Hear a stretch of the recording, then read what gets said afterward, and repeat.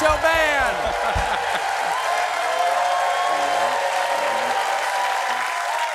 We have two giants this evening, ladies and gentlemen. Two of my favorite people to talk to. The one, the only, Mr. John Lithgow will be out here in just a moment. One of the greatest living actors out there. And truly an American treasure, a historian, and a wonderful friend of the show, Doris Kearns Goodwin, will be out here in just a moment. Beautiful new book about her life with her husband. You know, folks, this is exciting. Summer's around the corner. And so is the Democratic National Convention in Chicago, Illinois. It should be a fun time. Historically, all the Democratic conventions in Chicago have gone super smooth. And guess who's going to be there this year? Me, because The Late Show is doing shows from Chicago for the entire Democratic Convention for 1 week. Look at that. Sweet home. For 1 week, The Late Show will be broadcasting from the 130-year-old Auditorium Theater. It is absolutely gorgeous and so creatively named. The Auditorium Theater is right next to the Cafeteria Restaurant and, of course, the historic Rooms Hotel. Now, here's the thing. Some of you may know I lived in Chicago for 11 years, and it holds a special place in my heart. And not just because of all the Polish sausage that's still lodged in my aorta.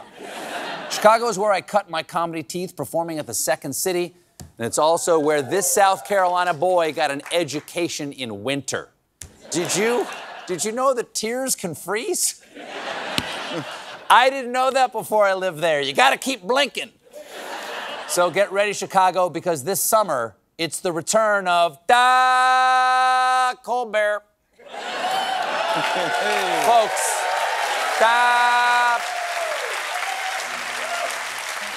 Bears.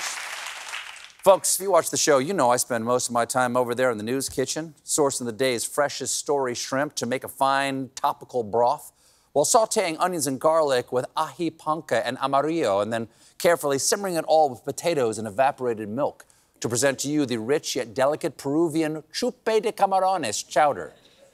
That is my nightly monologue, but sometimes, just sometimes, folks, while fleeing the Taiwanese panda smugglers I double-crossed, I scraped the bugs off my stolen tuk-tuk's windshield into a discarded carburetor cap with some Gatorade sawdust and Packy peanuts to slurp the fugitive road swill of news that is my segment.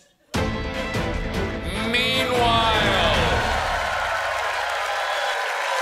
There it is. It's a steady hand at the wheel, is what it is. It's a steady hand at the tiller. Meanwhile, in local news, health officials warn that leptospirosis transmitted by rat urine is on the rise in New York City. Oh, man. I was hoping to finally hear some good news about rat urine.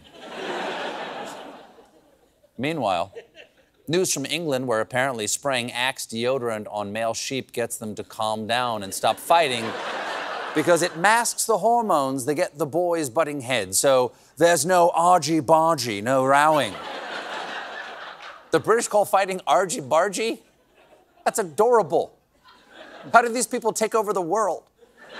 All right, everyone, we're just here to steal your landy-wandy because we believe you're an inferior racy-wacy. Now, chop, chop, put all your natural resourcey-warsies on the boatsy-woatsy, or you'll all be in for a spot of argy murder.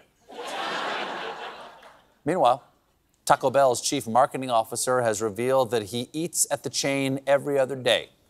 Explains Taco Bell's new marketing campaign, Help, My Blood Feels Thick. Apparently, this guy always sticks to the same order. 2 to 3 crunchy tacos, not supreme, just regular crunchy tacos, and a bean burrito with extra onions grilled, adding, you have to try it, it's life-changing. I'm sorry, I misread that. Ending. It's life-ending. Meanwhile, in the Netherlands, McDonald's just debuted the world's first scented billboards, which diffuse the enticing scent of McDonald's French fries, an aroma so iconic that they haven't bothered to print anything on the billboard, not even a logo.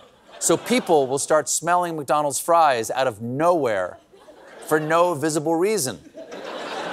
Looking forward to the new jingle. Ba-da-ba-ba-da. Am I having a stroke?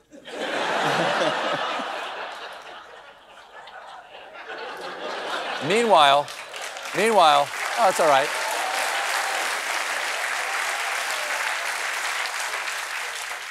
Meanwhile, in absolute freaking hero news, at a Rockets-Clippers game this week, Rockets center Boban Marjanovi went to the free throw line and proceeded to miss the first of 2 shots. Then, knowing that as part of a Clippers promotion, if an opposing player misses 2 free throws in a row, fans are treated to free chicken.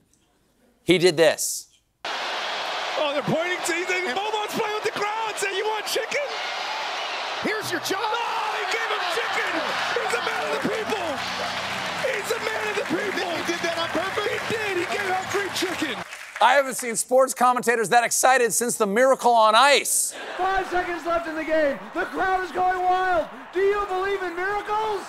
Nachos! It's nachos for everyone! No. We'll be right back with John Lithgow.